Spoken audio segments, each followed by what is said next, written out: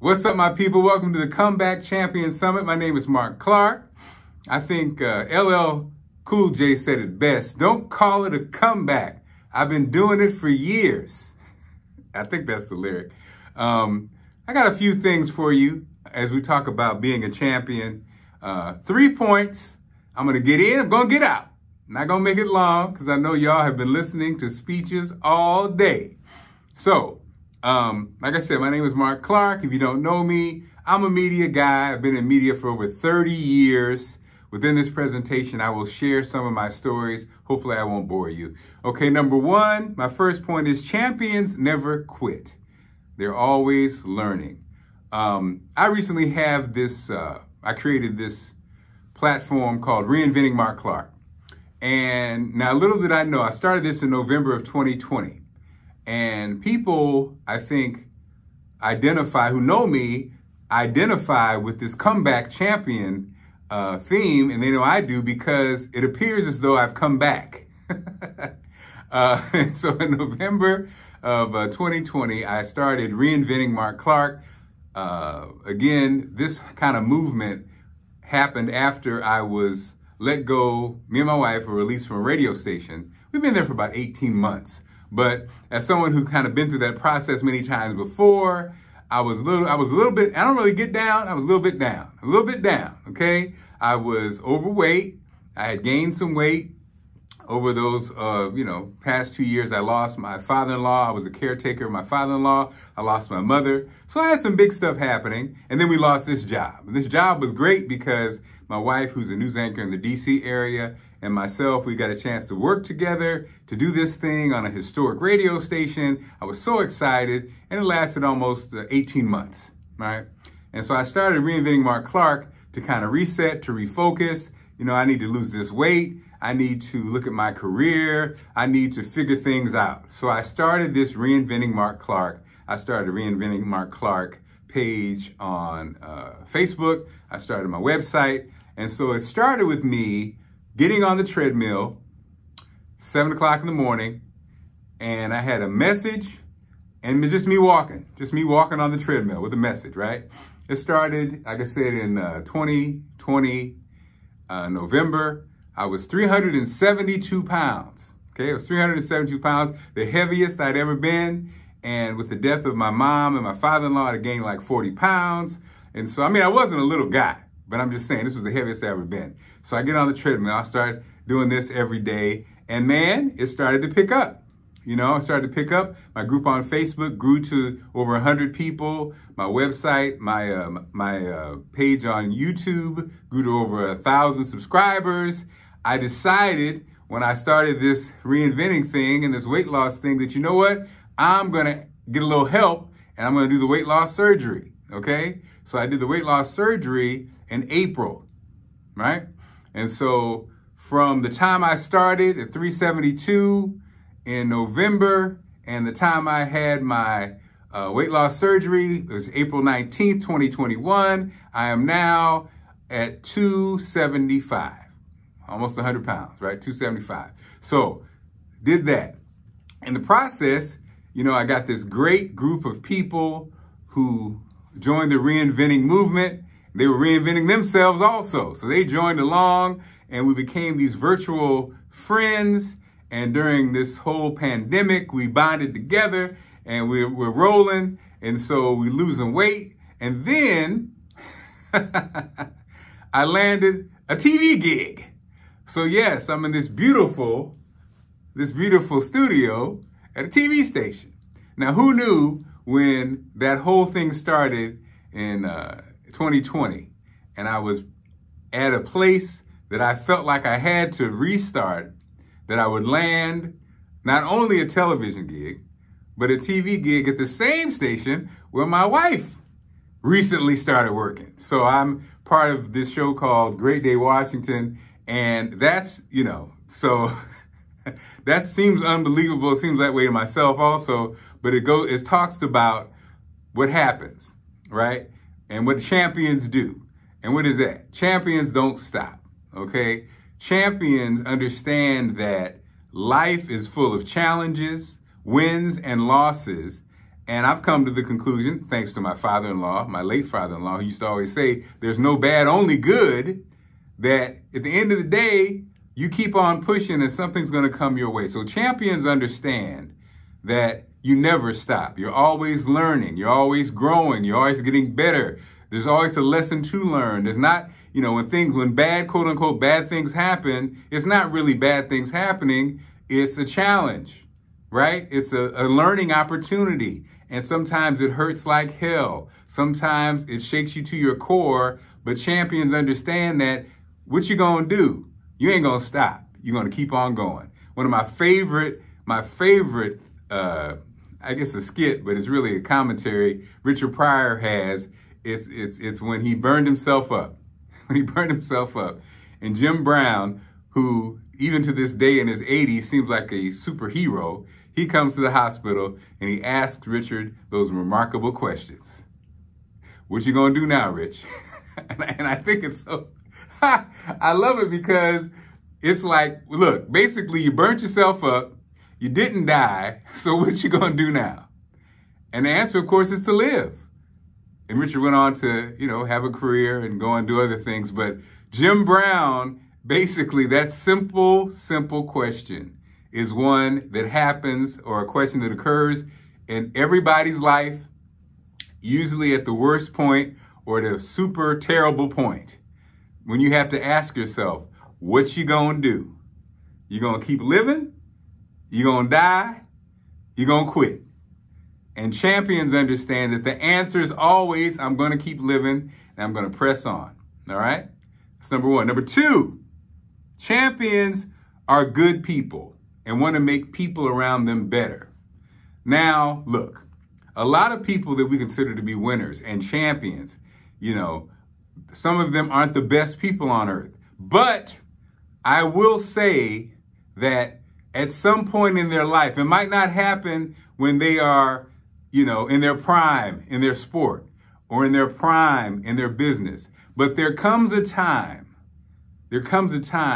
when champions understand you got to be a good person.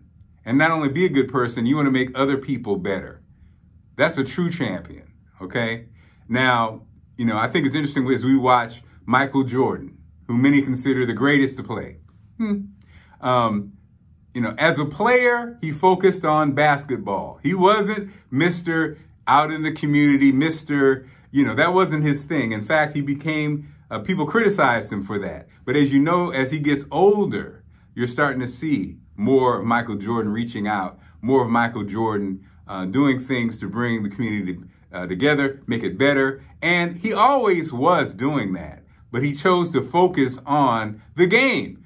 And let's keep it real. Now, if he wasn't who he was on the court, it wouldn't open up the avenues for who he wants to be off the court. So we're not gonna get into that, but I just wanted to talk about that. Even Kobe Bryant, now that Kobe passed away in such a tragic way, Kobe as a young man, we all heard the stories. He wasn't the nicest guy. He was solely focused on being the best basketball player he could be and being the best champion he could be on that basketball court. One of the stories that just came out, one of the players said, I had to laugh because I said, that is so Kobe, the young Kobe. One of the players he played with said that he came up to Kobe during a game and was trying to say something. And Kobe said, hey man, look, you're not worthy of having a conversation with me, okay?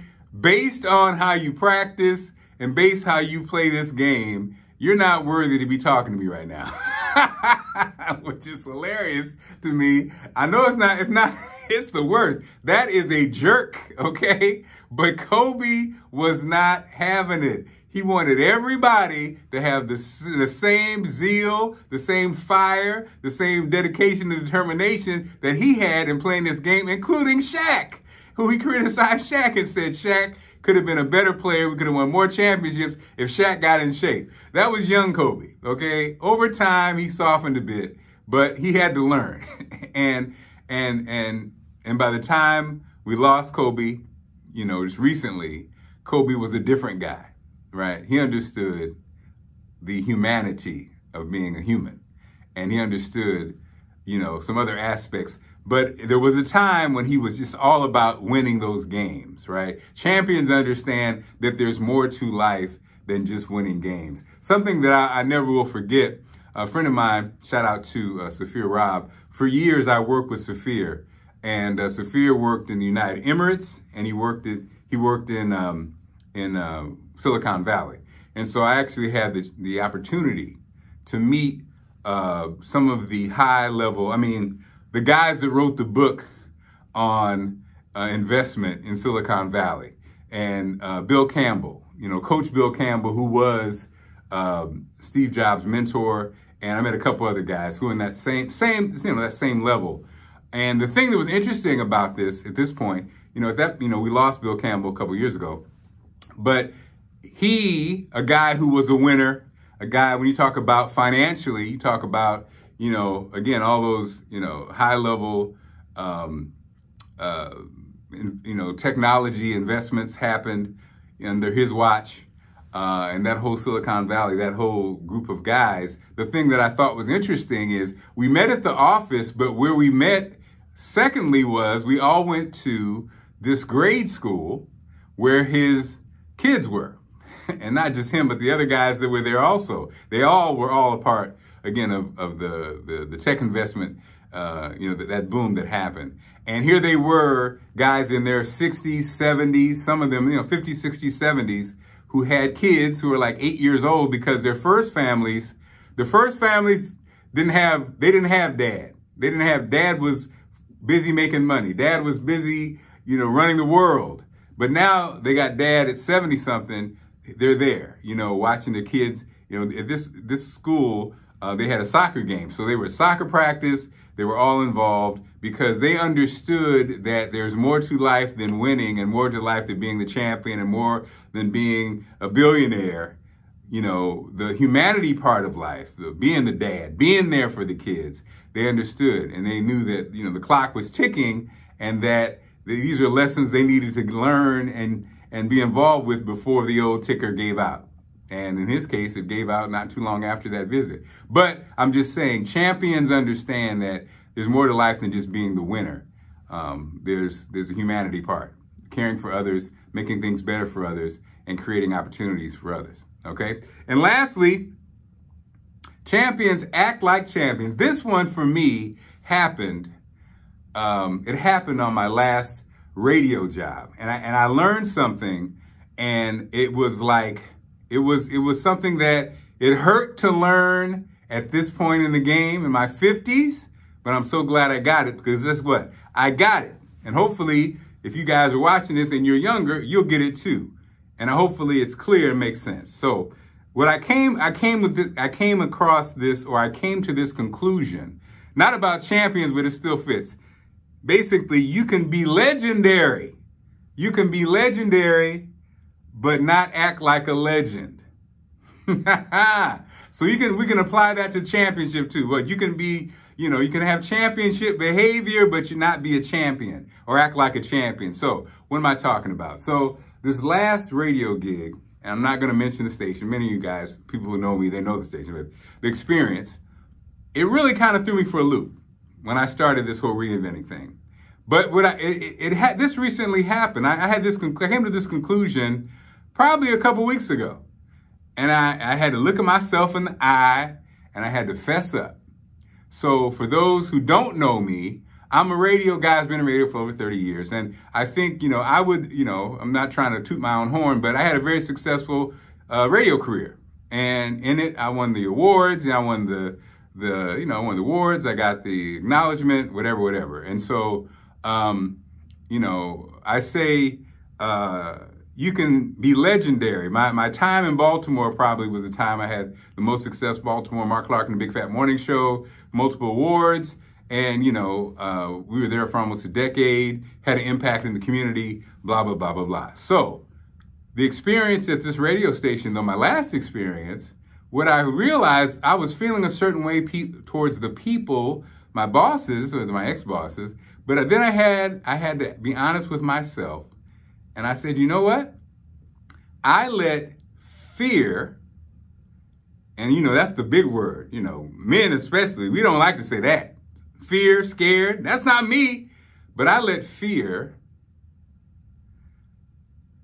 take me out of my game. Because when I came in the door, you know, in radio, basically you have what's called a board. That's the controls. You run, you know, you do your own controls. That's something I always did in my life. I never really had somebody else do that for me, right? And I hadn't been on the radio for a minute, and I was concerned that I'd be rusty and I wouldn't be as sharp. And I'd worked at this company before, and it could be pretty critical.